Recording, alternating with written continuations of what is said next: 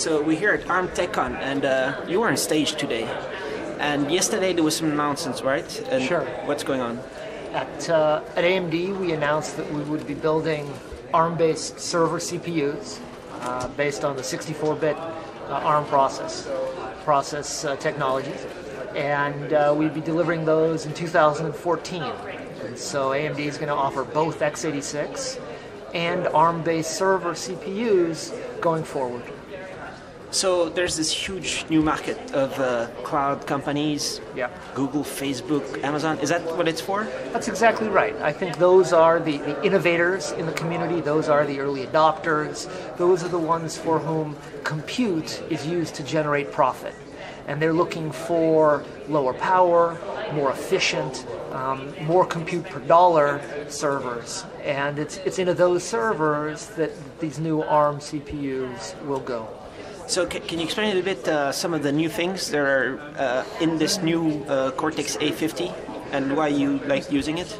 Sure. For us in the server world, the 64-bit addressability was crucial. What we're seeing is a growth in demand for DRAM in servers.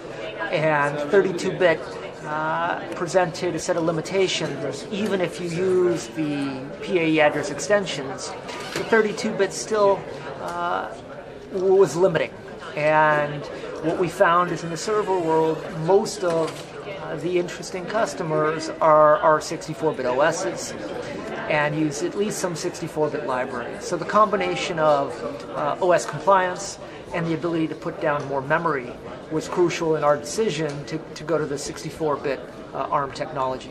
So can you customize in terms of how many cores and you take away maybe the GPU if it's not needed, or how do you design these? How's sure, it going to be? I think these are going to be multi-core. We're going to use our rich portfolio of IP. At AMD, we've sold millions and millions of server CPUs. We have IP that ranges I/O to memory controller. We have process technology and deep expertise in the requirements of servers. We will marry that technology to the AMD cores and offer ARM-based solutions as well as x86 solutions as well as APUs going forward. So it's kind of a big deal for AMD to say, hey, we're making an ARM processor. It's kind of news, right? It's a big deal. It's a big deal. It's a big deal. It's, there were two keepers of the faith in x86, Intel and AMD. And what we announced yesterday was at AMD, we believe that customers want choice, that there are customers that are going to want x86 and there are customers that are going to want ARM-based solutions. And it's not our place to tell customers what they want. It's our place to build solutions that solve their problems, and we're going to deliver both.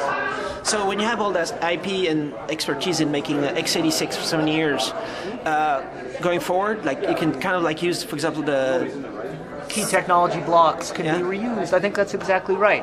I think these technology blocks can be used, and you have expertise in what customers want out of a server part.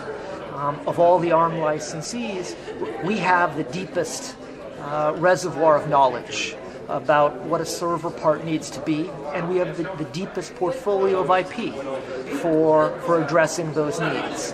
The core is only one part. All right, you have an entire SoC to build, and there are many major blocks of IP that need to be placed in that SoC. And those are things we've been doing for many years and have been doing really well and have millions and millions of happy customers. So we're gonna take those blocks of IP and combine them with cores from ARM and put together best-in-class processors. So you were the founder of SeaMicro? I was. Yeah, and so AMD acquired SeaMicro how long ago? AMD acquired SeaMicro in March of 2012, and one of the key pieces of IP we brought was the Freedom Fabric.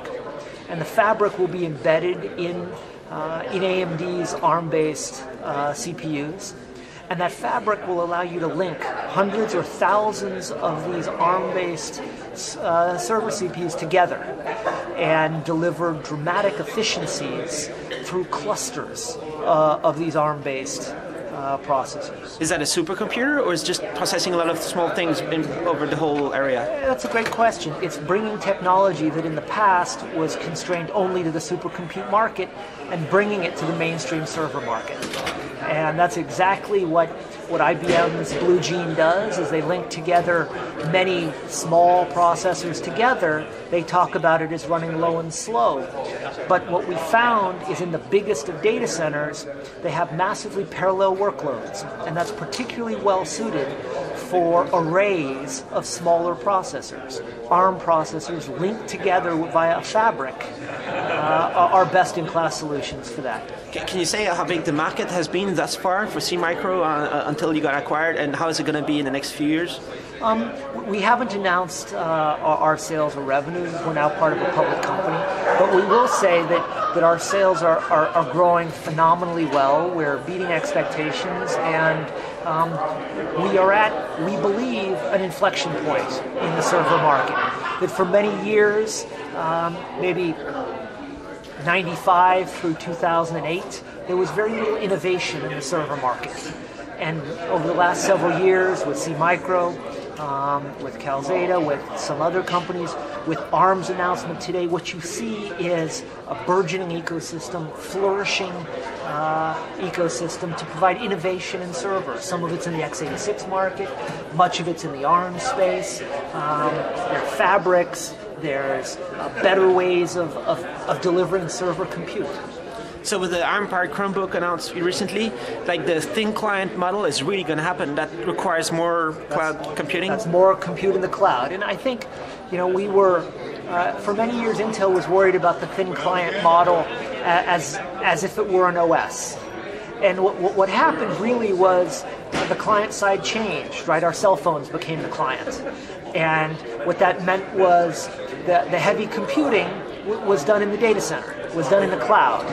And that when the price of bandwidth became low enough, it was easy to bring your delivery mechanism with you, whether it was an iPad, whether it was a Samsung or a Kindle, or a Samsung Galaxy or a Kindle, or your phone, all right? That displayed all the interesting answers that were arrived at via servers in the cloud. And so the continued proliferation of these devices drives compute demand in the cloud and creates opportunity for ARM-based servers.